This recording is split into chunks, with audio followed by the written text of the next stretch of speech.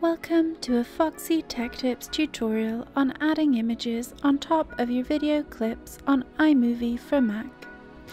If you find this tutorial helpful, please consider subscribing to my channel and liking the video. The first thing you'll want to do is import the images to your project media library.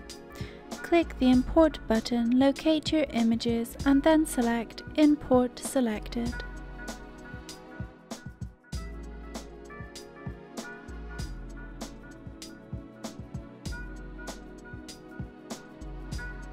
Once the image has been imported, you can drag it into your timeline on top of your video clip.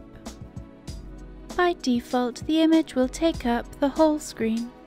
You won't be able to see behind it at all, and it will also have the Ken Burns effect enabled. Most times you won't want it to look like this. Click the image to select it. You'll know it's selected when there is a yellow box around it. Now tap the cropping icon from the clip editing toolbar up top. Change the style to fit. Now tap the overlay icon from the same editing toolbar. Click where it says Cut Away and change it to Picture in Picture.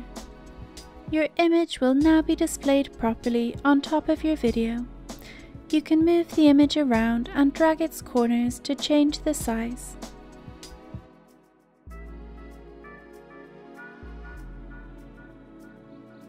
And that draws an end to this tutorial. Please like the video if you found it helpful, and subscribe to Foxy Tech Tips for more iMovie tips and tricks.